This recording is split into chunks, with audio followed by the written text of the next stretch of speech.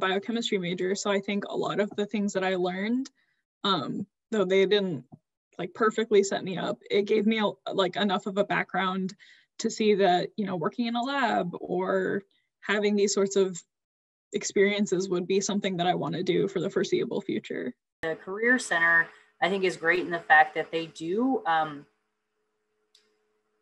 they expose kids to so many different things, hands-on wise.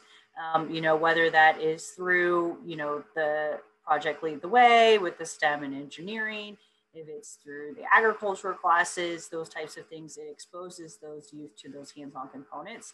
So they kind of have that basic understanding of, hey, this is what I might actually do with this job. So that I think is extremely helpful, because it kind of takes that guesswork out for the employers when they start. Some of those kids can hit the ground running, but they also may know, you know what, I tried this out and this isn't the career that I want. Because sometimes that's where, you know, as an employer, that turnover component where someone gets into a job and they're like, this isn't really what I thought I wanted to do. So I think exposing them and just kind of having that basic entry-level skill set with some of those is extremely helpful.